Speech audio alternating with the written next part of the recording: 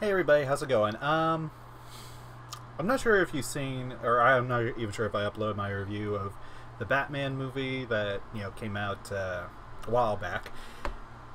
But just recently, yesterday, they released a deleted scene from the movie that actually shows this universe's version of the Joker and Batman in a very Silence of the Lambs-esque,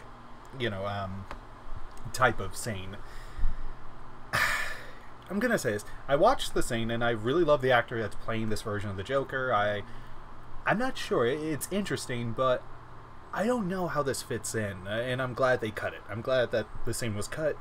Although, what I would like to see, because they are working, from what I understand, on a possible HBO Max series, and that will continue Matt Reeves' universe of Batman. That would focus on other characters in this universe. That being said, I'm on this weird thing where it's like, we've seen so many iterations of the Joker in movies and all that. We've seen so many different takes on it. I just hope if they do a sequel to this, the Joker's not going to be the main big bad. Now, don't get me wrong, I love the Joker. Joker's probably one of the most interesting characters in Batman's rogues. But that's the thing. He's just one of Batman's rogues gallery.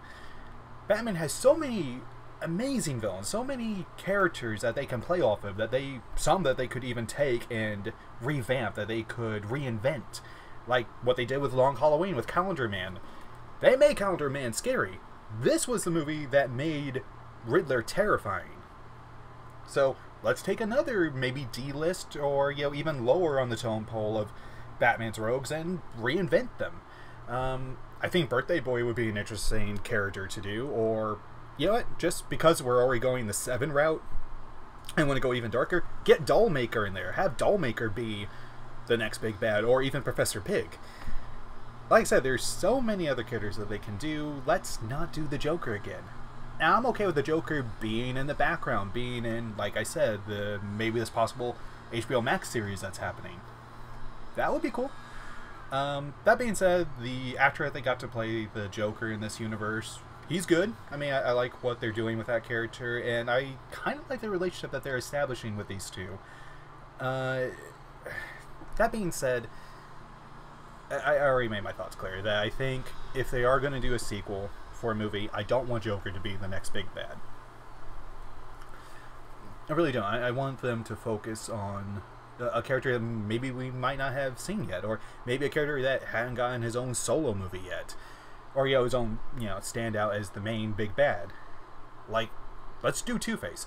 Two-Face was great in The Dark Knight, but he never really stood solo. I want to see a solo movie with Two-Face, or a solo movie with Scarecrow. You can say Batman Begins, but no, it was overshadowed by Ra's al Ghul.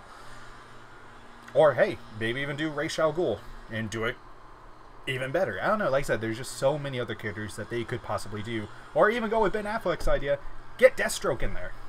Deathstroke would be boss.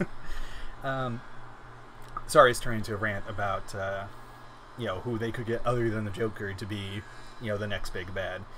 But the deleted scene itself, it's fine. It's a pretty good scene, but I understand why they cut it, and it really would overshadow Riddler. It would really be like, oh wait, who's this? Let's find out, more about this Joker, this universe's Joker. And let me tell you, this universe's Joker is really messed up. Like, he looks like he was dropped into a vat of chemical waste. Or acid, he looks like, his hair's all patchy and everything, and his skin's all... It's like, it's a so for those of you who haven't seen the deleted scene, I'll link it in the description of, this video. Let me know what you guys think, or what you think about this scene. Did you wish it was in the final product of the movie, or did they make the right call in cutting it? Let me know.